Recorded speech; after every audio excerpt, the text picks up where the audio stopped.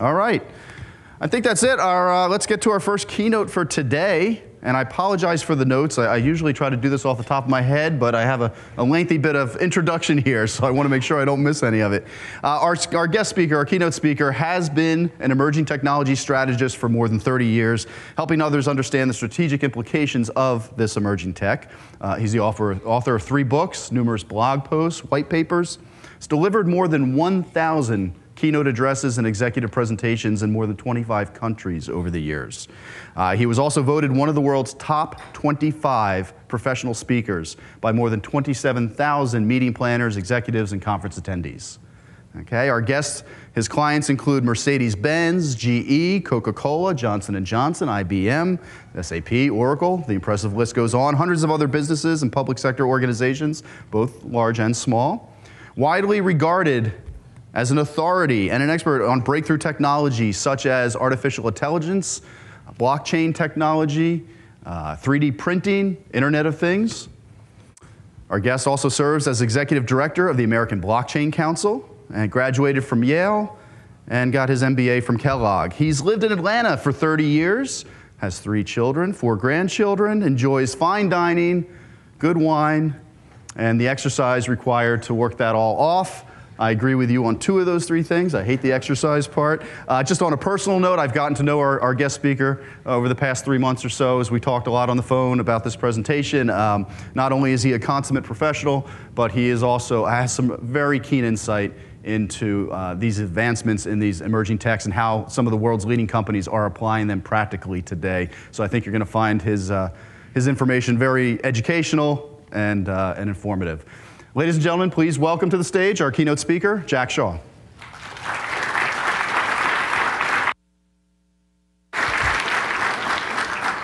Thank you. Good morning. It's exciting to be here in New Orleans, especially right at the opening of the French Quarter Festival this weekend. And I want to thank all of you who are here for staying at least until 9 a.m. before you go out and start partying again. You could tell last night in the quarter things were already ramping up. People were getting very excited, getting in that New Orleans party mood. And in fact, I went out very early this morning, about 5 a.m. to take a walk and grab a Starbucks and the one right at the edge of the French Quarter. And Scott, was that you I saw coming back from the French Quarter at 5 a.m.? No, okay, you've got a doppelganger out there. That's okay. So I enjoy the opportunity to be here with you and have been looking forward to having the opportunity to speak with you this morning. This is the Queen Elizabeth, the QE1 to be specific for those of you that keep track. And for 50 years in the first half of the 20th century, she and her sister ocean liners dominated the market for transatlantic passenger transportation. If you were a business person and wanted to travel from, say, New York to London, you went by ship. Now, by the late 1930s, it had become possible to fly commercially across the ocean. But as any of the executives of the ocean liner companies would have told you at the time and subsequently, what self-respecting business person would ever want to subject themselves to 18 to 30 hours of cramped, cold, vibrating, noisy discomfort when instead of flying, traveling by ship, you could ride in comfort, indeed in luxury, and get to your destination in less than a week? And so it was.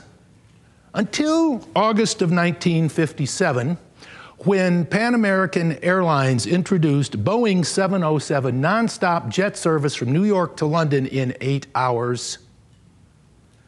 And in 6 months, the transatlantic passenger transportation business lost 90% of its customers. Disruptive technologies can have a profound and lasting impact on industry and businesses of all kinds. We're going to talk a little bit about some disruptive technologies this morning and how they're likely to impact e-commerce and business in general, and for that matter, society, over the course of the next few years. At the same time, having been a technology strategist for some decades now, I've learned to heed the wisdom of that great American philosopher, Yogi Berra, who put it so well when he said, "Making predictions is very hard, especially about the future." And I'm the first to admit that my predictions are not always well received. About 20 years ago, I was speaking to a group of manufacturers about this emerging technology called the World Wide Web. And I was actually presenting with a computer hooked up to the internet. And I was explaining to them that they were looking at something that was called a website. And they were all, website. And I said, well, this particular website happens to be one developed by a little startup company. You'll have never heard of them. They go by the strange name of Amazon.com. And so I went onto the website, I ordered a copy of my most recent book and had it shipped to the president of this particular trade association I was speaking to. And at the end of the demonstration, I said, so what do you think? Now, this is a room full of senior level executives of mid-sized to large corporations, not a dummy in the room. One guy raises his hand. Yes. He said, Jack, fascinating stuff. Wow, who knew you could do this kind of thing? Very cool, but may I ask you a question? I said, of course. He said, well, what has this got to do with us? We're manufacturers. We don't sell books. A few months later, I was speaking to a technology conference, a group of high-tech experts, and I was describing this emerging business practice of e-commerce and painting what I call a near-future scenario, what life was going to be like just a few years in the future, as you'll see in a few minutes. And at the end of the presentation, a fellow came up to me and grabbed me by my sleeve and said, Jack, he said, I'm very excited. I love your optimism and enthusiasm about the future, but you obviously don't understand technology very well. And I said, well, I love your diplomacy. No, I actually didn't say that. But I said, well, please, by all means, enlighten me. And he said, well, we don't really have the processing power. We may never have the bandwidth, and we're certainly never going to have the security that would be needed. So this notion you're peddling that someday people are going to be using their computers to do their banking electronically online, it'll never happen. It just can't be done. And he was absolutely right. At that point in time, it could not be done. It was a good, 18 months before the big banks started rolling out online electronic banking at that point. So some people may choose to disbelieve or be skeptical about predictions because they think it just doesn't apply to their business. Others may think it's not technically possible because it's not already happening today. And, but let me ask you to suspend your disbelief because nevertheless, I'm going to go out on a limb this morning and share a couple of examples with you of how I think electronic commerce is going to be functioning in the near future. We're going to take a look at a B2B example and a B2C example. So in our first scenario, the latest generation of passenger jet pauses for a moment at the end of the runway at Charles de Gaulle International Airport in Paris before being cleared for takeoff on a nonstop flight to Louis Armstrong New Orleans International Airport. Several hours later, far out over the North Atlantic, a sensor embedded in one of its engines, jet fuel injectors, detects that fuel injector has reached a critical point of wear. It'll continue to function properly for the rest of the flight, but for safety purposes, will have to be replaced before the return flight to Paris that evening. Now, in the old days, like say 2019, that would have meant taking the aircraft out of service for hours or days if necessary. That's a very expensive part, rarely needs replacement, and isn't kept in stock at the New Orleans airport. So, what do? Well, in the near future, what will happen that's different is that the Internet of Things sensors embedded in that fuel injector will inform the aircraft's maintenance system that that part will need to be replaced. That information, in turn, is automatically shared with the aircraft's global maintenance system, which schedules a replacement of that part, schedules an engineer to be available, and notifies the procurement system that that part is going to be needed at that gate on arrival. The procurement system launches an intelligent procurement agent onto the internet, searching thousands of sites of both current and potential new suppliers of that particular part, certified for use with that engine on that particular aircraft. It identifies a number of those and automatically negotiates pricing, terms, and conditions, and selects the one that offers the best terms and conditions for the airline and executes a legally enforceable online smart contract for the purchase of that part, at the conclusion of which the airline is then authorized to download the design of that part to a 3D printer located at Louis Armstrong International Airport. The part is printed out, waiting at the gate along with the engineer. When the plane arrives, as the passengers are disembarking, it's being serviced and refueled. Otherwise, new passengers are getting on board. The engineer replaces the old part with the new part, and the aircraft takes off without a single minute's delay and with a brand new jet fuel injector in place to ensure many more safe and reliable international round trips. In our second scenario, Luke and Annie are very excited. They're planning a dinner party this weekend for 3 other couples who are close friends, but first they have to plan the menu and select the prepared foods and ingredients they'd like to use. Fortunately, they live right down the street from a brand new branch of one of the most exciting retail destinations around, Le Eat. Le Eat is a modern food hall, a combination grocery, specialty food emporium, and self-serve restaurant. Luke and Annie think they'll find what they need and perhaps get a few new ideas while they're there. When they walk into Le Eat, a picture of Annie's face flashes up on her smartphone, and a Le Eat robo-host speaking to her through her smartphone says, "Welcome back to Le Eat, Annie. Would you like to shop with us here today?" When Annie says yes, the robo-host says, "Will it be okay to use your standard payment method if you find something like you like?" And again, Annie says yes. Le Eat's robo-host asks Annie if she has a shopping list she'd like to share. When she does so, the robo-host shares a map of the store, showing her the most convenient route to find each of the items she has listed. It then tells her that it appears from the items she has listed that she's planning to make a chocolate ganache cake and asks if that's correct.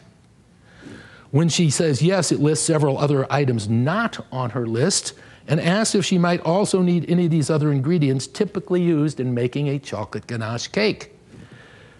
When she realizes she's out of baking powder, she asks the robo-host to add it to her list. The robo-host then mentions that the pastry shop has several kinds and sizes of prepared chocolate ganache cakes ready-made and asks if they'd like to see them before buying the ingredients. They decide that's a good idea, so they review the selections and taste a bite offered by the human hostess at the bakery.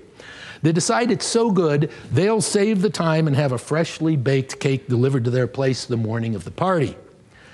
The robo-host then asks if they'd like the items needed exclusively for making their own cake removed from the shopping list, and Annie agrees. Next, they go to the butcher shop to pick out a few pounds of flank steak for the main course. They've learned that they particularly like Argentinian grass-fed beef from the Mendoza Valley, also famed for its wines. They ask the butcher if she has any, and she shows them some prime cuts. Annie asks exactly where it was raised. The butcher scans a QR code on the beef tray with her smartphone and brings up a map showing exactly which farm in the Mendoza Valley the beef came from.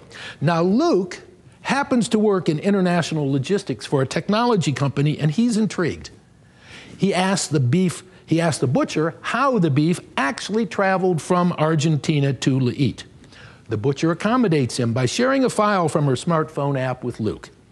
It starts by telling him the number of the specific steer the steak came from and the date and time it was slaughtered. It then shows each step of the packaging and transportation process from the time the beef left the Mendoza Valley until it was delivered to Leite this morning. It also validates that the beef was maintained at an optimal temperature between 33 and 37 degrees Fahrenheit at every step in the journey. Next, Luke and Annie go to the grocery section to buy chimichurri sauce to marinate their flank steak, and they also pick out a few other items on their list. They stop by the cheese shop and learn that their favorite camembert is out of stock, but the cheese shop manager suggests they try a Pont l'Evêque, which they like very much and decide to buy instead. Finally, they go to the wine bar where they sample several wines they're considering to go with their appetizers, as well as some excellent Mendoza Valley Malbecs to complement the flank steak. They ask the robo-host to also deliver the wines to their place the morning of the party. As they walk out of the store, the robo-host gives them their total and asks again if the charges should be billed to their usual payment method. Luke remembers that he has an unusually high balance of points in one of his frequent flyer accounts and says he'll cover the cost from that. He authorizes the payment at the prevailing exchange rate with his thumbprint. No checkout lines, no cashiers. Luke and Annie walk home with the small bags they've decided to carry with them, having enjoyed their morning out together and even more excited about their upcoming dinner party. Meanwhile, while Luke and Annie are still walking home in Leite's corporate procurement and supply chain management department, Samantha is the director of vendor relations. She's just received a notification from Leite's dynamic sourcing system. It notifies her that the supply chain management system has updated dynamic sourcing with the information that the current supplier of camembert has been unable to fulfill orders for the past week. This is due to a production shortfall resulting from extreme weather conditions affecting their part of Normandy. It appears that the problems are likely to last for at least several more weeks. It also notifies her that the purchasing system has automatically canceled open orders with the current supplier while adjusting the amount due on open unpaid invoices from that supplier. It has slightly increased payment amounts owing to the fact that Leite will not achieve agreed volume discounts this quarter. At the same time, it has deducted penalties due to late delivery and unfilled orders. The accounts payable system has already issued a final payment correctly reflecting all of these adjustments in compliance with their vendor agreement. What is it that's going to enable this level of innovation in both B2B and B2C e-commerce within the near future? Well, clearly a variety of technologies come into play in this particular situation. Internet of Things, artificial intelligence, 3D printing. We're already seeing with 3D printing the ability to print everything from the world's smallest lithium-ion battery, which you can see perched on the tip of this pencil, to this 400-pound bioplastic cornerstone used for construction of a canal house in Amsterdam. In fact, General Electric is already 3D printing jet fuel nozzles from titanium. Yes, 3D printing is being used for much more than just items made out of plastic these days. And because it's printed 3D with one part instead of 18, there's no weakest weld, and therefore it's 5 times as durable as the regular one, can be printed with gaps for cooling that also make it 25% lighter.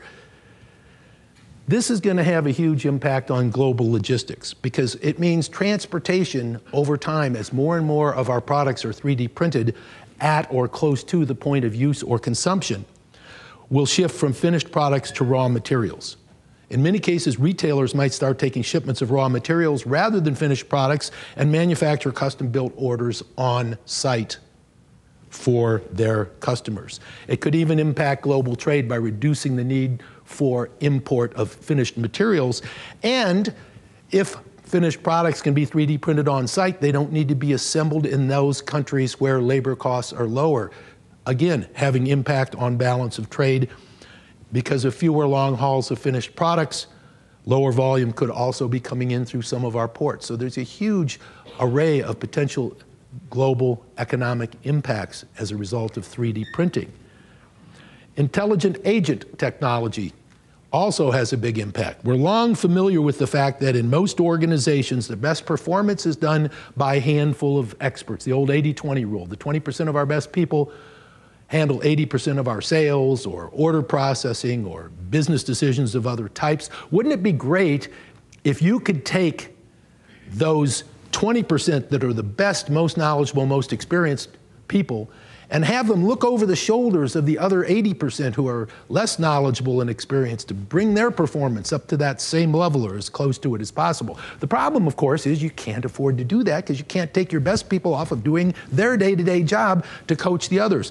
But with intelligent agent technology, you can provide input, assistance, and even coaching to everybody so that the rest of the organization's performance curve shifts to a higher level, if not quite matching that of the experts with many years' experience, coming much closer than they would otherwise much faster. And even the performance of the experts can be improved because intelligent agents technology will be able to free them up from some of the routine number crunching that otherwise is all too frequently required and takes time out of the judgment and experience that these experts otherwise are able to apply.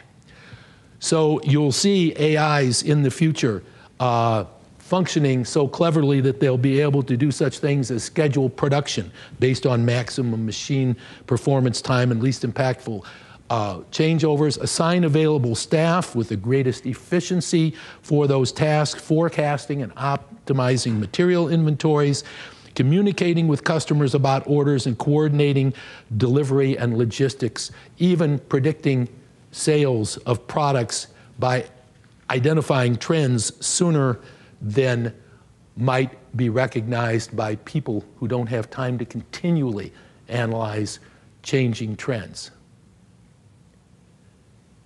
So 3D printing, Internet of Things, artificial intelligence, all are going to have a profound impact. And there's one more technology that's not typically quite as well understood yet, but that's likely to have just as profound an impact as the rest of these.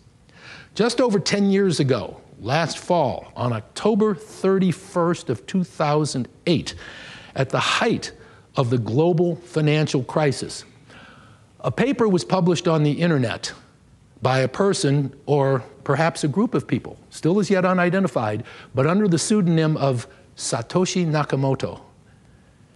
And that paper described how a unique combination of advanced cryptographic and synchronization technologies could enable for the first time the development of a digital currency viable as both a means of exchange and a store of value. The paper called this digital currency Bitcoin.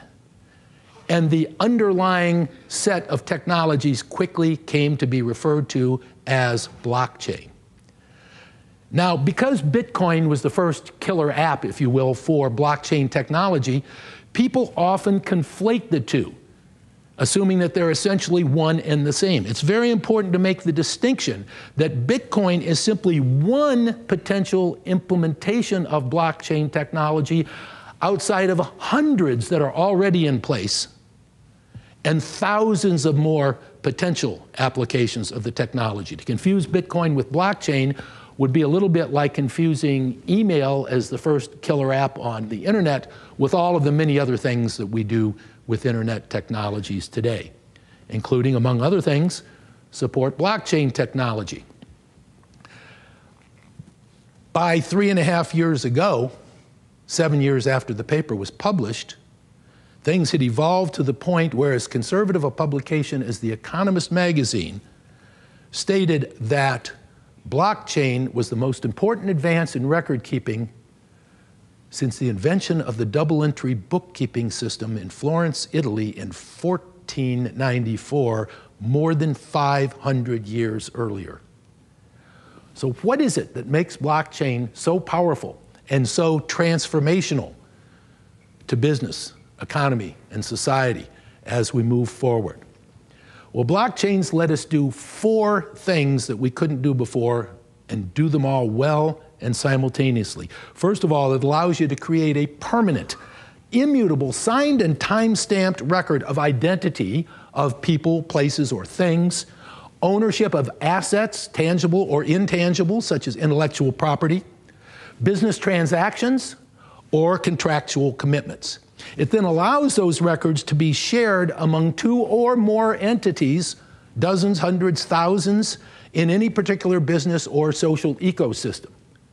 People, businesses, interested and authorized third parties like auditors or regulators of various types, without having to depend on any one of those parties to be the master record keeper, and without having to pay a third-party intermediary to provide that service. For those so authorized, that information can be seen globally with complete transparency in near real time. And for those authorized to update that information, they can also do so. And yet at the same time, for those who are not authorized, the information on the blockchain is essentially unhackable. Now, as soon as I use the word unhackable, I see the hackles going up on the back of a few people's necks saying, well, Jack, given enough time and resources, any computer can be hacked, right? Yes, that's true. And that's why blockchain information is not stored on any computer. It's stored on mini computers. Depending on the implementations, anywhere from dozens to hundreds to thousands of computers worldwide, having all different kinds of environments, behind firewalls, on the clouds. And if you want to hack into a blockchain, you have to be able to hack in to a majority of those computers and change those records in the way that you choose to simultaneously in all these different environments. Because if you just hack into a few of them or one of them, the synchronization technology identifies that the information on this computer or this small group of computers doesn't match the consensus of what the rest of us have. Therefore, ignore it. It's invalid. Use only the valid information that's on the blockchain as a whole.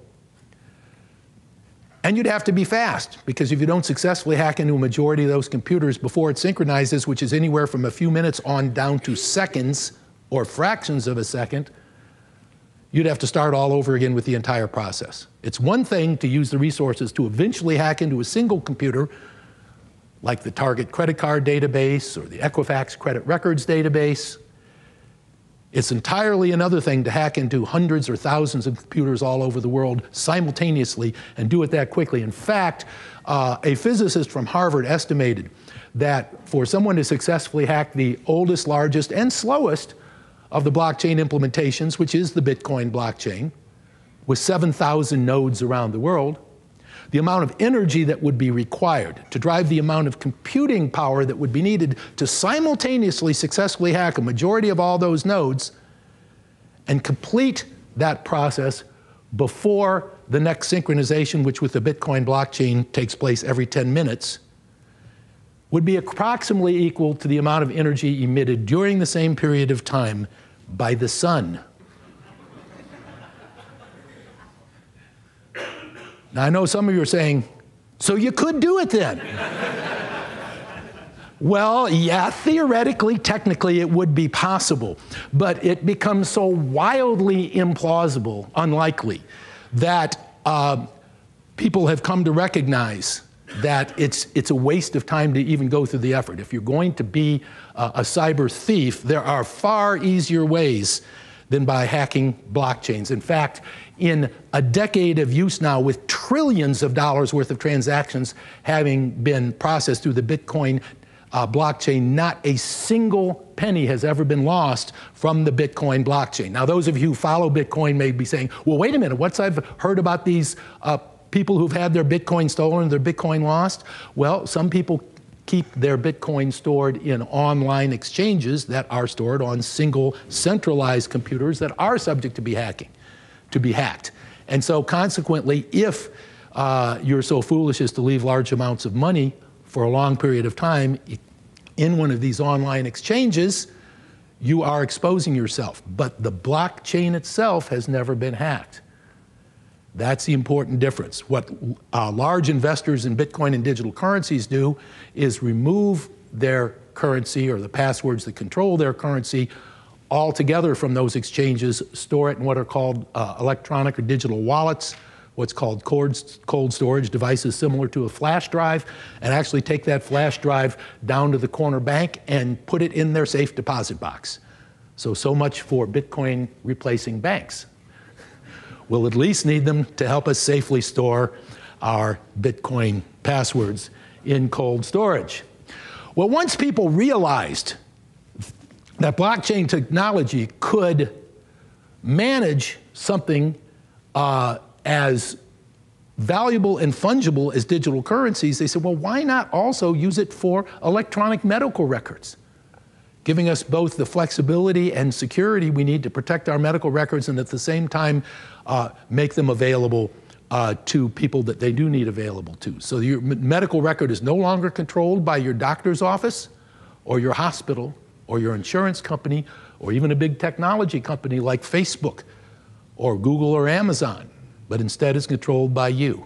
You authorize your doctors to see that part of your medical record they need to see to diagnose and treat you, to update your medical record with the information about your treatments, and you authorize your insurance company to see the information about those treatments so that the doctors can be reimbursed. Land titles. Cook County, Illinois, 5 million land titles, third largest such jurisdiction in the United States, is in a multi-year process of converting those land titles to blockchain technology. How many people have bought or sold real estate in the last few years? Let me see your hands. Okay, what's the slowest part of the whole process? Waiting for the title search to get done, right? Takes typically weeks, if not a month or more. In the future, we'll be able to do blockchain-based title searches in seconds, dramatically accelerating the ability to close real estate deals if we choose to do that. Why not 3D printing design files so you can control the intellectual property so that when people download and print out an object, you can control exactly how many copies of that are printed out, and the company that is responsible for designing that particular product or part or material is properly reimbursed for the value of the intellectual property in it while reducing cost for both the customer and supplier, increasing value and productivity in the market. And for that matter, why not traditional purchase orders? By putting purchase orders on the blockchain and related routine business transactions, you have the opportunity to eliminate a lot of the leakage. Right now, when you have our traditional supply chain, we all know that we really have supply networks that are much more complex than a single dimensional supply chain. But if you go from supplier to manufacturer to distributor to carrier to retailer, each has their own siloed database of information. And even when the information is exchanged between those various different entities electronically, as it is in most cases today, there are still delays, errors, inaccuracies, information that falls through, doesn't get updated, is conveyed incorrectly for one reason or another. So we all invest huge amounts of time, energy, and money into reconciling the information in our database with those of our trading partners before we can take actions, order more product, pay for product, that sort of thing. Blockchain completely changes the way it works because from a logical implementation perspective, what you have is that all of the players in the system, in a particular ecosystem, see all of the relevant information that they are authorized to see as updated by any of the other players in real time. So multiple suppliers to a particular customer, for example, may all be authorized to see that customer's anticipated demand curve so that they can submit quotes and gear up for production.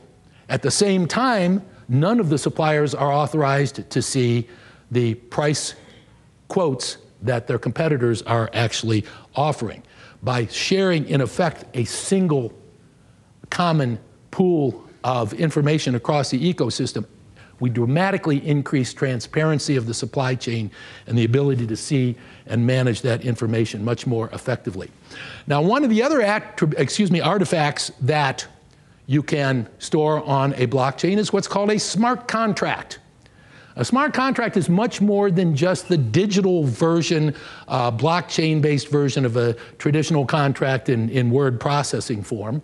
It's actually a computer program that runs on a blockchain and replicates the logic of the contractual relationship, can do such things as take custody over assets on a ledger, such as funds placed into short-term escrow in anticipation of completion of a business transaction, can track what has happened to date, such as identifying that the ordered product has been shipped and received in good condition, and then can take actions responding to that incoming information or events, such as automatically generating the payment once confirmation of the properly ordered product or service is confirmed as having been delivered in good condition.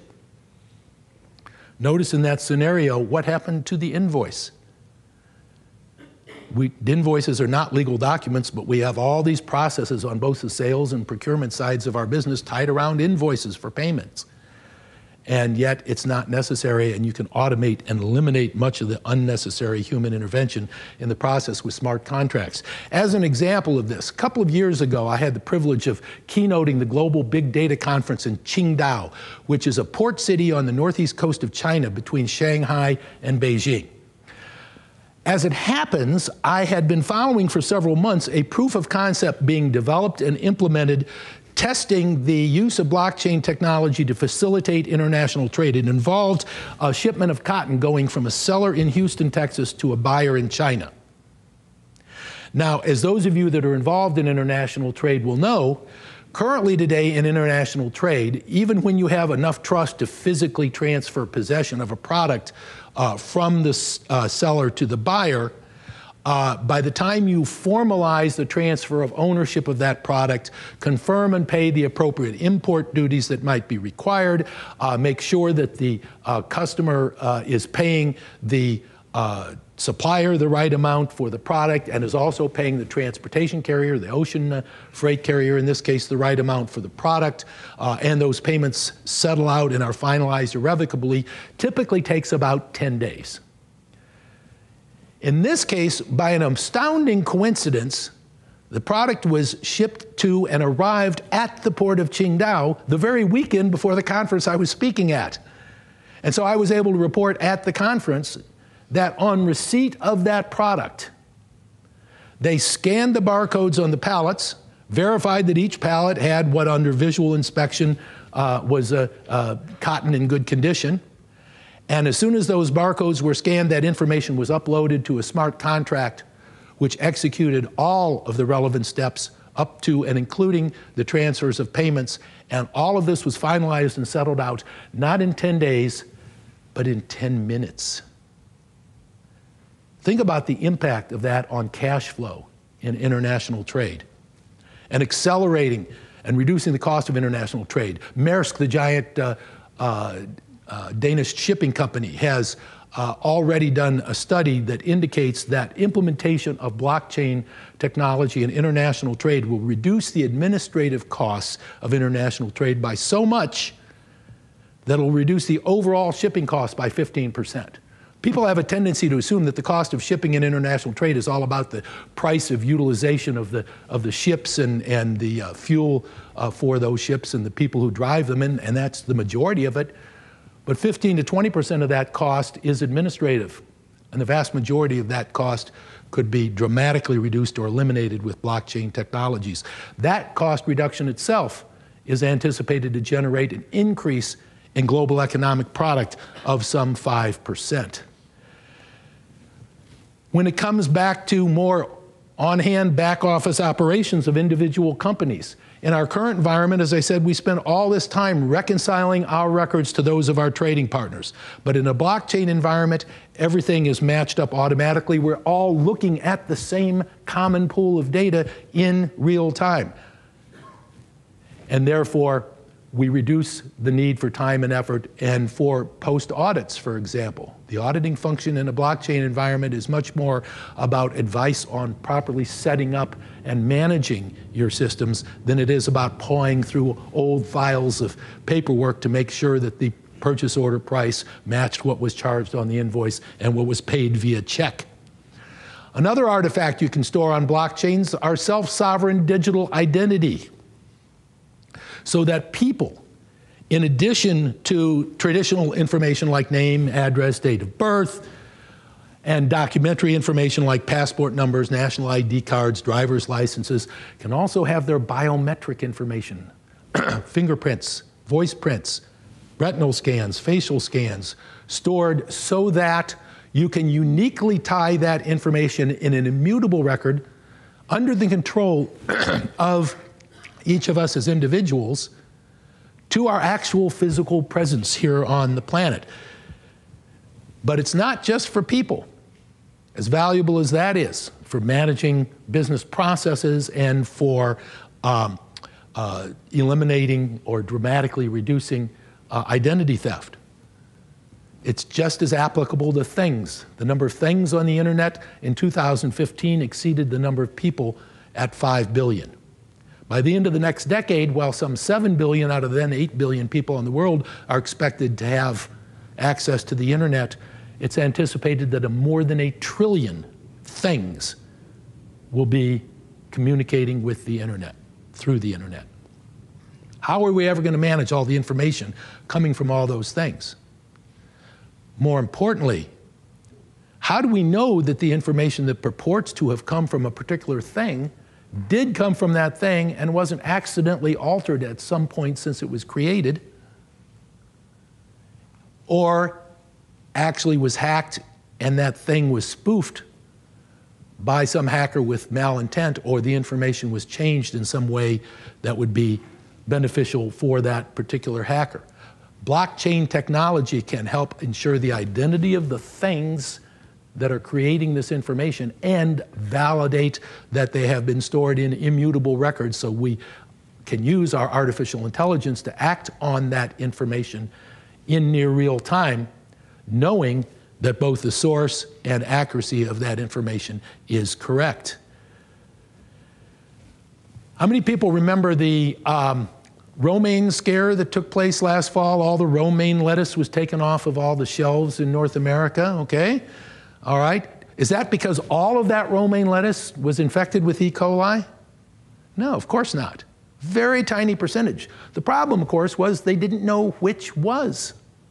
They didn't even know where the bad stuff came from. Well, as it happens, over the last couple of years, Walmart has been involved in a proof of concept to test blockchain technology to track the provenance of foods such as mangoes all the way back to the original source, so they can find out where it came from, and then for all of the product that came from that item, what retail locations it ended up being sold at or being delivered to.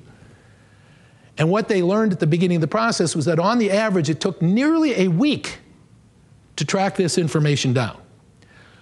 With their blockchain system in place, they were able to do the same in 2 seconds, which means that in the future, and they have now started requiring all of their suppliers all the way back through all the tiers, back to the original sources of food products worldwide to participate in this blockchain by the end of 2019.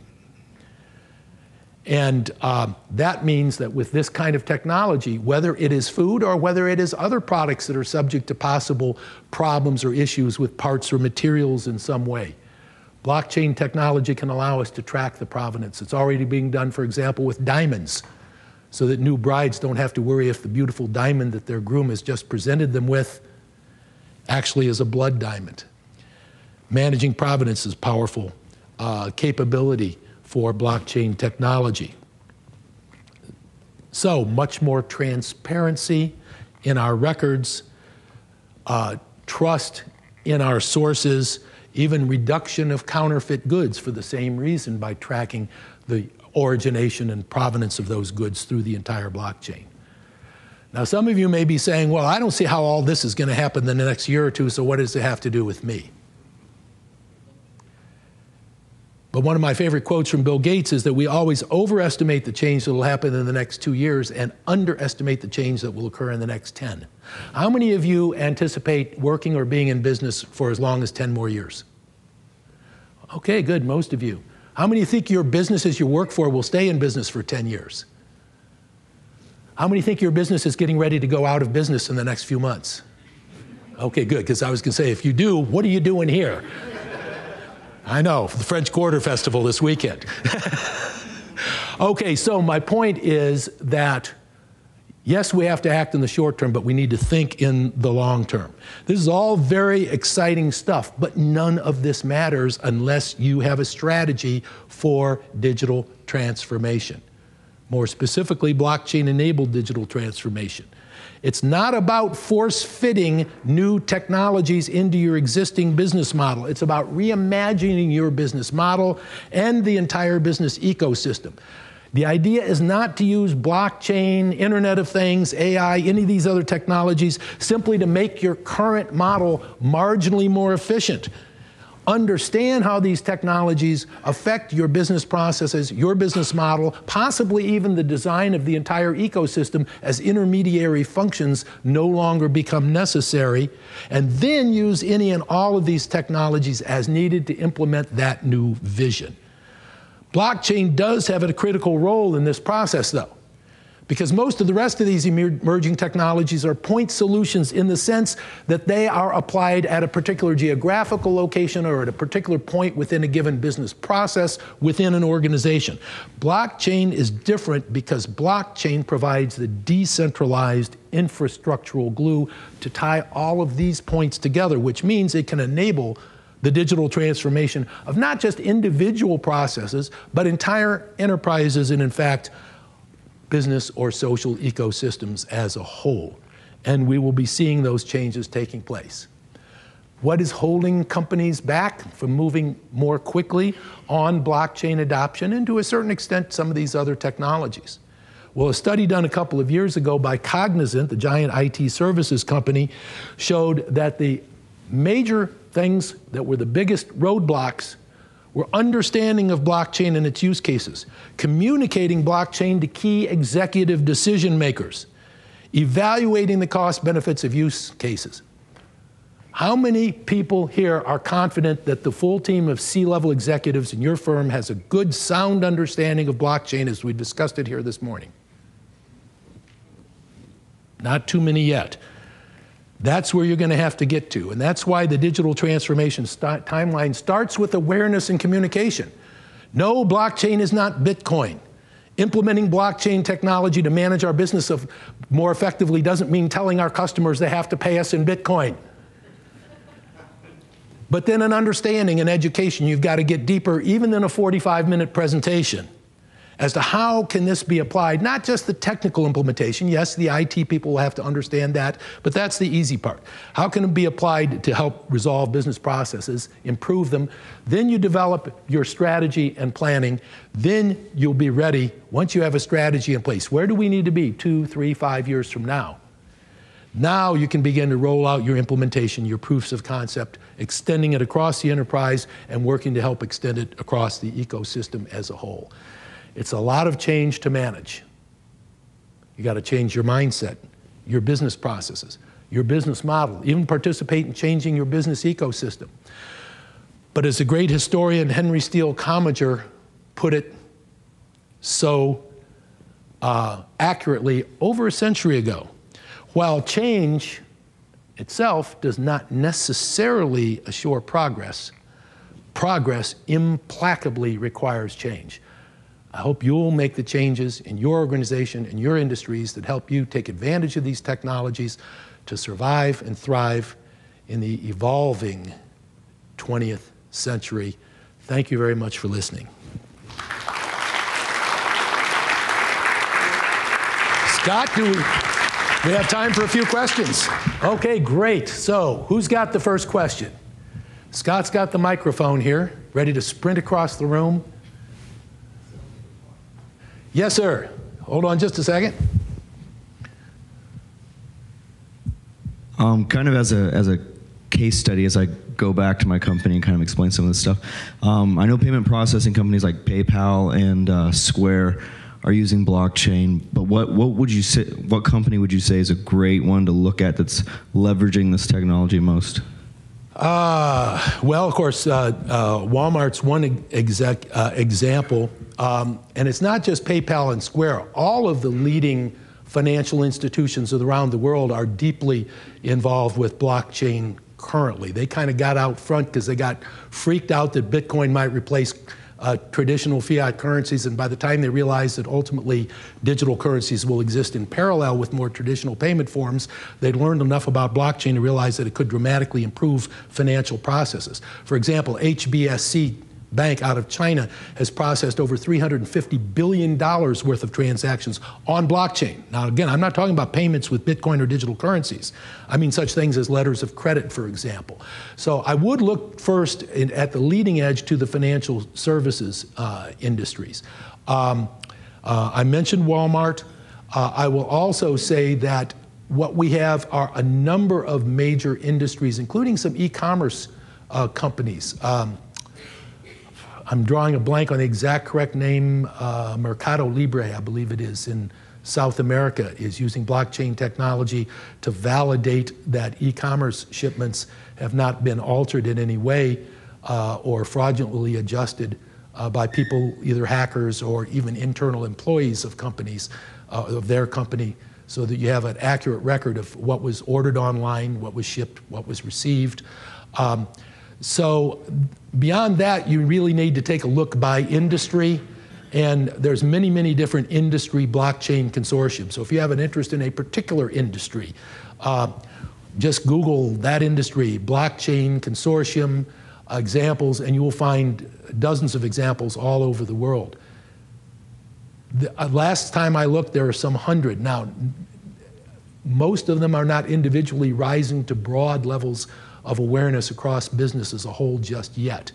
But if you dig into the industries and markets that you draw on and are served, I think you'll find a number of examples of implementations being done in the last year or two, and proofs of concept under test and implementation going forward in the near term. Not everybody needs to run out and start doing blockchain by the end of 2019. But you'll put yourself in a very disadvantageous position if you don't have a soundly thought through strategy for how you're going to leverage blockchain, particularly in combination with some of these other technologies by the end of 2019, with an eye toward, again, where do you want to be in 2020, 2022, and beyond, as you think about the strategic direction of your business. Excellent question, thank you. Who's got the next question? Somebody back here, Scott? Yes, sir, this gentleman. Back here, Greg. Okay, we got somebody over here. Super.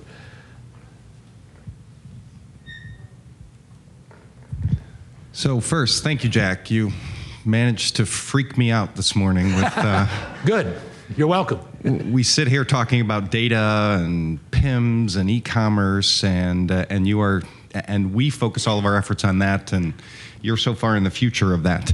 But we are all mostly distributors in this room, so you showed that supply chain, and as much as we'd like to think we're the most important part of that supply chain, what is our role? There's a lot of pieces that have to happen to build this. We have just one piece of that, and we have manufacturers, we have Unilog as our technology partner that needs to enable this.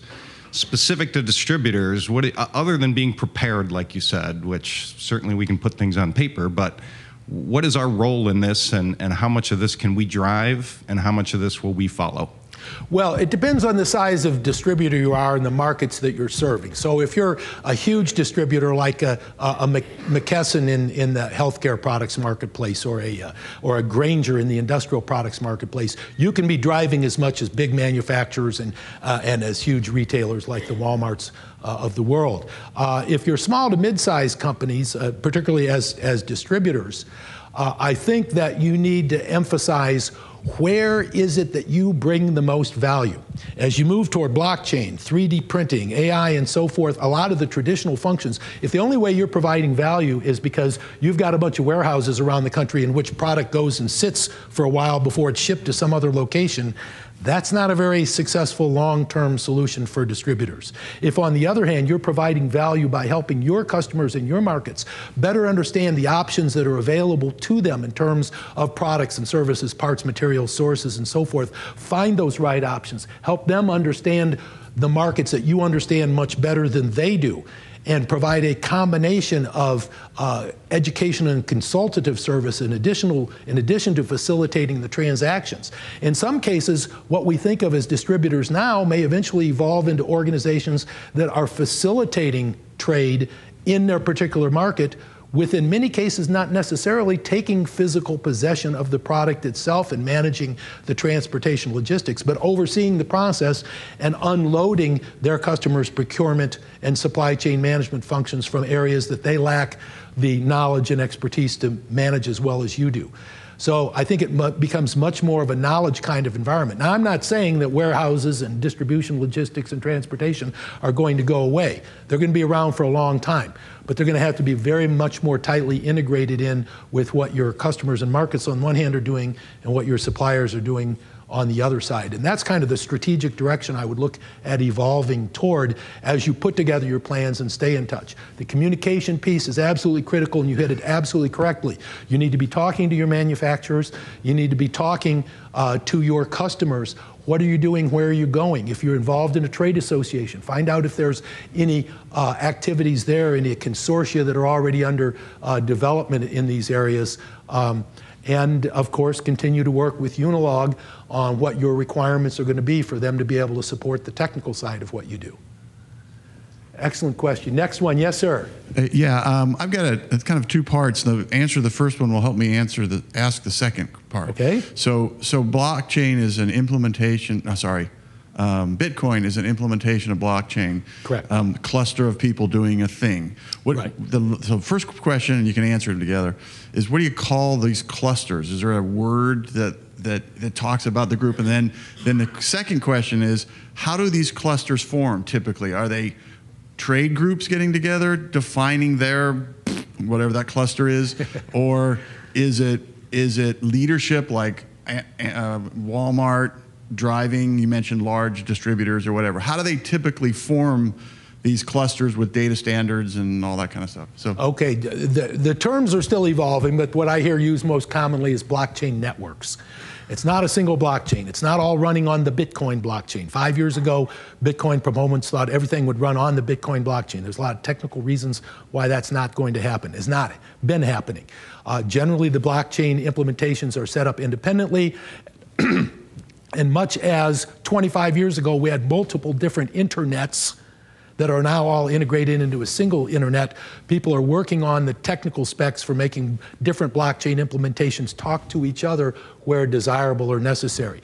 To get back to your question, how is it being driven? Is it by trade groups or is it by major players driving it? And the answer is yes, both of those things are happening. Where you have markets where there are dominant, basically oligarchic markets, the big players are often pushing this ahead because they see the benefits to them, and if they're smart, they're communicating to the other players in the market the benefits. In other cases, trade groups are getting together where they recognize that this can take a lot of cost out of processes and the ecosystem while improving value to the end markets that those ecosystems are serving. So they're working together on developing standards, business practices, what the processes need to be in place to implement this. These things are evolving. In some cases, they're looking at the technical issues.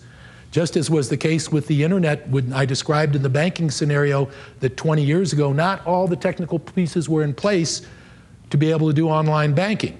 But within a few more months, within the next year or two, those went into place and people started taking advantage of them. We can't do everything with blockchain technology today that we'll be able to do, say, 5 years from now. But brilliant scientists and technical engineers that are working on evolving how blockchain works are solving those problems much faster than you can change your business models and business processes to take advantage of it. So that's not a valid excuse for failing to move ahead with beginning to develop your strategy in conjunction with your partners, both upstream and downstream in supply chain, and your technology partners like Unilog. One more question. Yes, sir, from the boss. One of the big blockers for any technology is the talent pool available for that technology to be widely adopted. What's the talent pool? What's the current status of the talent pool within blockchain, and where's it heading, and who's leading the training, development of this talent pool, and what can we do as companies, technology companies, to really help move that forward? Because I think that's going to be a big challenge for scalability. Absolutely an excellent question, and there are two pieces to the talent pool. One piece is the technical implementation people, the IT staff, the programmers, coders, architects, particularly the architects. It's few and far between. I know 3 years ago somebody estimated that there were 10 million Java programmers in the world and 5,000 blockchain architects in the world. That's a bit of an imbalance if you're going to make something work. And that number is expanding correctly. If you Google blockchain training, you will find at least 15 or 20 significant companies doing everything from online training to webinars and that sort of thing, in-depth training though, to in-person training on the technical side of it. So that pool is growing rapidly. And I think identifying some of those companies and potentially partnering with them so that they can see that, yes, there is a demand for those services from technology companies as well as from end user organizations, technology departments, will help them recognize the value of conveying that, yes, if you take our courses, there will be opportunities out there for jobs that need to be filled. A bit more of a challenge is for the people who are working on the how to leverage these technologies for digitally transforming processes and business models within organizations as a whole. Some of the large consulting businesses like IBM, Deloitte, and some of the other big four consultants, some of the big Indian IT services companies, Cognizant and Infosys, and some of the others, Wipro, are examples of companies that have a lot of this staff. Of course, they would like to sell it to you as services, but they've got lots of employees who could be potential employees for other organizations at some point in the future. So it's a matter of part of your strategy does need to be to also look at your staffing issues, where you find those resources. Don't wait until you're ready to start coding next week to say, gee, where are we going to get a blockchain technician? Start thinking and planning ahead, whether it's training your own people internally or going out and hiring new resources. I'm going to be able to stay around until the next session starts. I would be delighted to chat with any of you one-on-one. Let me suggest a couple of ideas. One, join the Blockchain Executive LinkedIn group, a discussion forum of several thousand senior level executives around the world on the strategic business implications of blockchain technology. Also, please feel free to reach out and connect with me on LinkedIn, and feel free to connect with me via email or even a phone call if I can be of help to any of you personally.